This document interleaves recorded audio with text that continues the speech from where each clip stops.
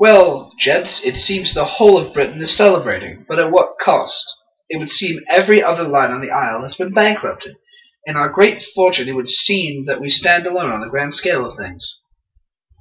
I stand ready to front my wealth to buy out the competition.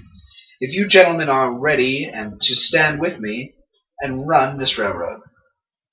If the eyes have it, then this railroad great building shall... Aye! Very well then. Let's build ourselves a railway, gents.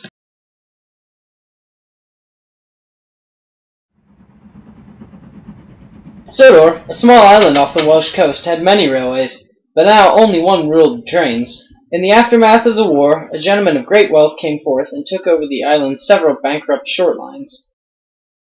New main lines connected the island's many towns. In the scramble to recoup their losses, the short lines had started to sell off their equipment either for scrap or to the Great Western, who were trying to replenish their locomotive stock, which left the wealthy gentleman with only 2 locomotives to work an entire line, a custom-made E2 who had been built in one of the previous line's workshops, and an old Southern Railway's T9. The rolling stock, however, would not need replenished quickly. The E2's name was Thomas, and the T9 was called Edward. He had them numbered Thomas 1 and Edward 2, and even let them choose their liveries.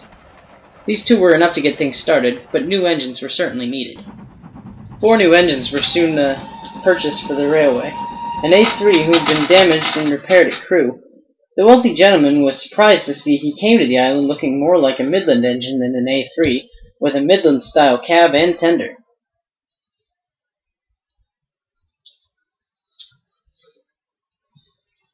He managed to have a Black 5 built as well.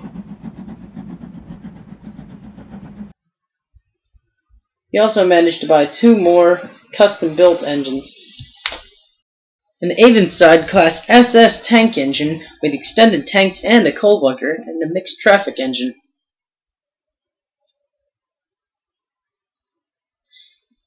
He was a cross between a Lancashire and Yorkshire Railway Class 28 and a Glasgow and South Western Railway Austrian goods. The Black 5's name was Henry, and he was dubbed number 3. The A3 was Gordon, and he was made number 4.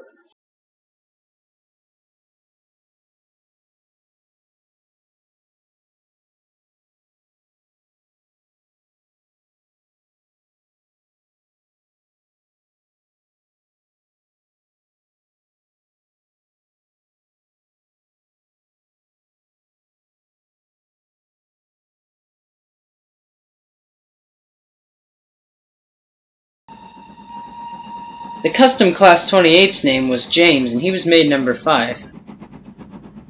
And the SS Class, Percy, was made 6. The railway's main yard was at a town called Knapford, where the sheds were also kept. The new fleet of engines gathered together there, where the wealthy gentleman spoke to them. My name is Mr. Blackwell. I am the new owner. I know you all have come from far apart, and how this must all be quite a shock. But I know you'll be happy here away from the constrictions of mainland work on other railways. So welcome, lads, to Sodor and the North Western Railway. Mr. Blackwell was short, stout, and had quite a commanding persona about him. The engines liked him, but teased him about his stoutness, calling him the Fat Controller. Mr. Blackwell actually thought it quite funny, and has let the engines address him by that name since. The weeks went by, and the railway started to get back on its feet. The war recovery was slow, but I must say the Fat Controller's railway was doing quite well for itself. The Sodor and North Western was doing just fine. Each of the engines was certainly unique in their own way. Thomas was quite kindly, and did quite like his job with Percy in the yards, but he could be a devilish one, and often liked to play tricks and such on the other engines. Percy was shy, meek, and mild, but had the heart of an A4.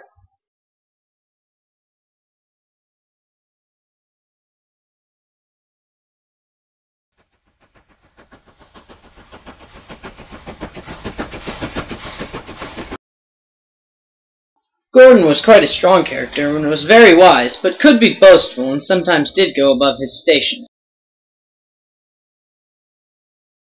Henry was strong as an ox, and he was a terrific worker, and could even match Gordon in speed.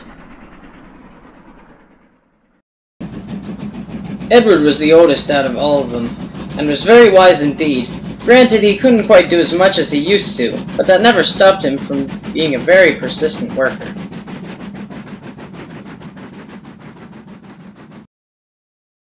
James, on the other hand, was a little too proud of being custom-built. He would go on for hours about how unique he was and how splendid he looked in his shining scarlet-red livery. But he worked hard and could nearly match Henry in strength, and despite his vanity, he did have a good heart and would often set aside his own well-being to help the others.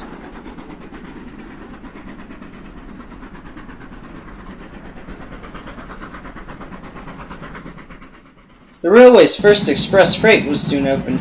It was called Flying Kipper and hauled the fresh seafood goods from the Irish Channel to London's Estampes. This was usually Henry's job, but James did step in for him every now and again. The Fat Controller even opened the railway's first express to the mainland, called the Wild Northwestern, which ran all the way to London, where it met up with the L&ER at King's Cross Station.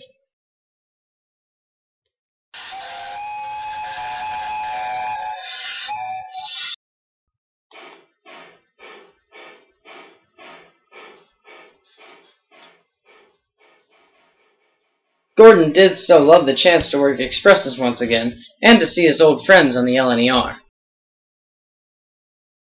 And so, the Sodor Northwestern Railway thrived, and out of the ashes of war, it came to be one of Britain's greatest railways. It was truly the beginning of an era.